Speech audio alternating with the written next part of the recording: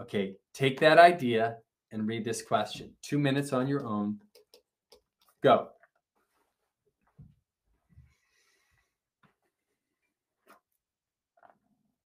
Unpause. This is another one. It's from either the 90 from 10 years ago or the Rika from 10 years ago. I'm not so sure which one it came from. I couldn't find it, but it's an old question. And I love it because this question here is a great question we can analyze for a mini lesson or instructional strategy. It has, whenever we write an instructional strategy, remember, we write an instructional strategy, right? It always has to have a describe. It always has to give some examples. And it always has to explain why we're going to do it. It has to have these 3 elements. Whenever you do an instructional strategy or mini lesson, there always has to be these 3 elements. Like let's say a 2 or 3 sentence description, 1 or 2 examples, and then a 1 or 2 sentence reason why you do something. Now, where's our describe? Well, it's right here. A 2nd grade teacher writes several sentences on the board, covering up 1 word in each sentence. She or he uncovers the first letter of the first covered word and asks the students to guess the word before she uncovers it completely. Then the students follow the same procedure with the next sentence.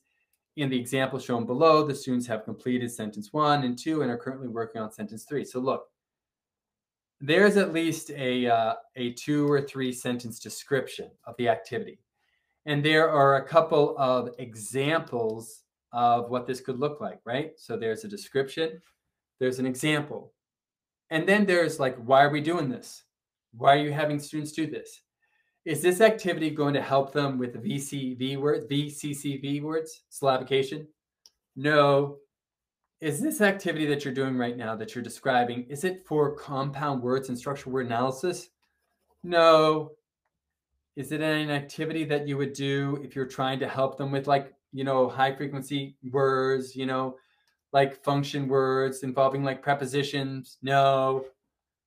No, this activity is an activity, might I say, a great activity to help foster. So it's not involving phonics either, right? This is not an activity like word grids and say it, move it, and write it, which would help with phonics.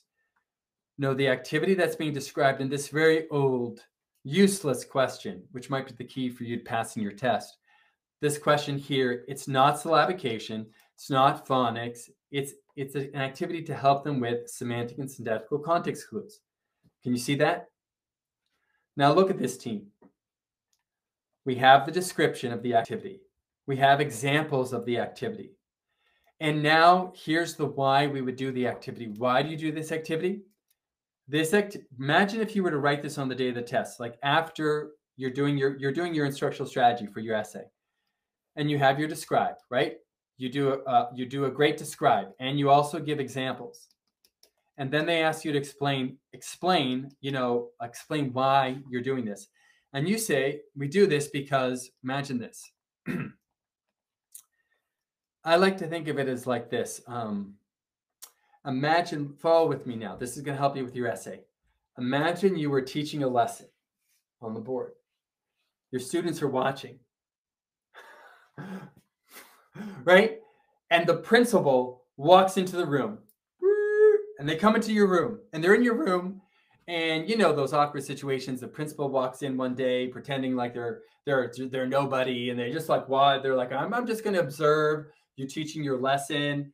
And they're like doing that teacher observation thing, which is always really awkward and uncomfortable for everyone in a weird sort of way, because they're there, but not supposed to be there.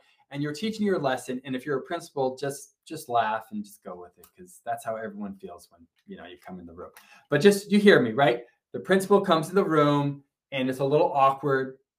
And then you teach your lesson and they're like, great job. And then they go to leave. And just before they leave, they turn back and they look at you and they say, why'd you do it? And they just want a 1 or 2 sentence explanation. They just want real quick, why'd you do it? Why'd you do that awesome activity? As a test. So in 1 or 2 sentences, your explain has to explain exactly why you did that. So imagine if you said this. They're walking out. They turn back. They look at you, and they say, "Why'd you do it?" And then you say to them, "This activity will promote the students' word identification skills by helping them use semantic and syntactical clues in identifying unknown words in a passage." And then the principal is like, "Okay, I'll leave you alone, and I'll never come back till the end of the year. Goodbye." Right? Because you gave them a 1 or 2 sentence, awesome, juicy explanation. That's what you want to do when writing your instructional strategy. You want to have it described, 2 or 3 sentences. You want to provide examples, a couple of them, 1 or 2. And then you got to make sure that your why or your explanation in 1 or 2 sentences is really juicy. It's a really juicy 1 or 2 sentence. It doesn't have to be a lot. We're not looking for a lot. We're looking for 1 or 2 sentences that blow them away, okay? So they never bother you again. Or in this case right here, and if you're a principal, I'm doing this for the teachers that are in this class right now, and hopefully they can enjoy it, okay? Because they know what it feels like. And obviously if you're a principal, hopefully you were in the classroom at 1.2 and you know exactly what I'm talking about with that situation, or maybe you do, maybe you don't, and just go with it because it's going to help out these other teachers that are in this class right now. Just make this a memorable moment. Team, this is a juicy answer. The question, which is the answer C, is giving you, and this whole thing is giving you an instructional strategy, an amazing structural strategy to help a student with context clues if they lack it. Okay? All right. That's it. Question is C from this test, and I'm not so sure where it came from 10 years ago. I think it's the RICA or the 90, but it's over 10 years old, and you get a review of all these ideas, right? In this section that we've spent a lot of time on involving word identification, okay?